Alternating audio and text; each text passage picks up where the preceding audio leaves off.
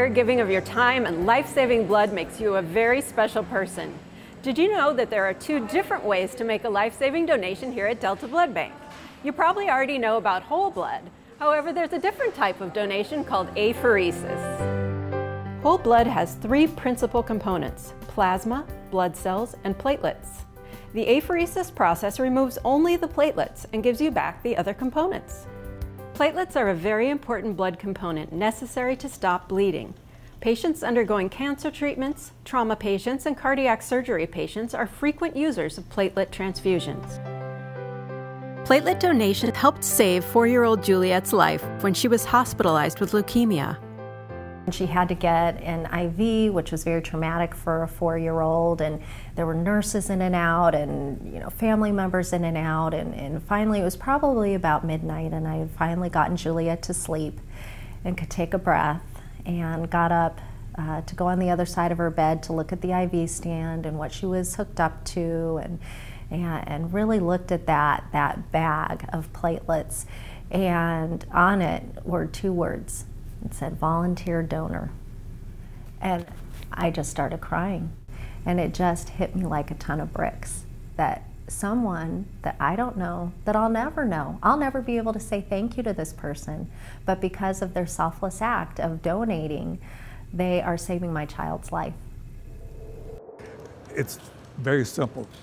This could happen to you, this could happen to a member of your family. So be involved. Even if you don't save someone in your family, you're saving somebody else. I can't be a doctor to save somebody's life, but I can do it this way. Apheresis removes enough platelets in one donation to provide a single transfusion to a patient. The platelet product has only a 5-day shelf life, as opposed to the 42-day shelf life for red cells. So we are in constant need for platelet apheresis donors. I like the feeling that I'm doing some good for some people that need help in whatever area. It doesn't cost me anything but a little bit of time, and it's kind of a good feeling just to know that you're helping out the community in one way or another, some way, an anonymous gift to somebody. It kind of makes you feel kind of good. The donor requirements for platelet apheresis are similar to that of whole blood donors, with a few exceptions. At this time, Delta Blood Bank is accepting primarily male donors in this program. In order for successful processing, a donor's weight is typically 160 pounds or more. To predict a successful apheresis, a pre-procedure platelet count is performed and analyzed. A donor's height, weight, and comfort with the process are also considered.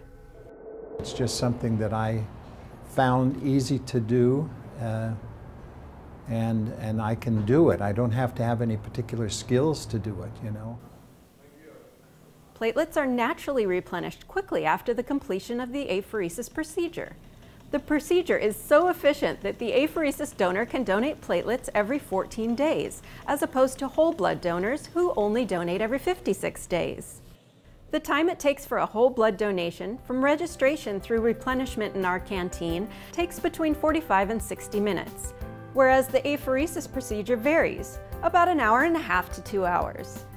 When considering making a apheresis donation, it's a time commitment, but that small time commitment from this volunteer donor has given Juliet 80 years of life.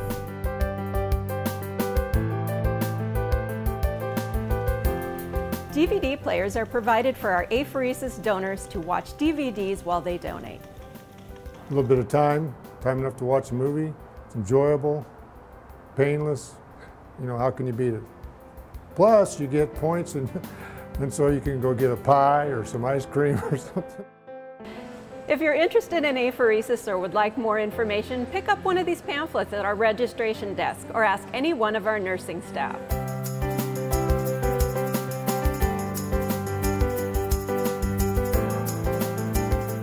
Well, how do you thank someone for saving your child's life? There are just no words that can express it.